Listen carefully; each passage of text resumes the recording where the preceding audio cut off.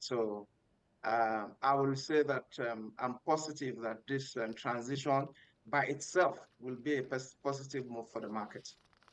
Okay, Mr. Amolegbe, what I was actually asking was not your feeling towards this transition about the election results. What I actually wanted to know is either you're bullish, hawkish, or you're a bit neutral on the market, taking a look at what what your sentiments are to regarding the markets as we transition. So that was actually my question. I hope you're getting it now. Yes, I got it now. If you put it that way, I'm positive. I will say I'm actually bullish, really, given where we're coming from.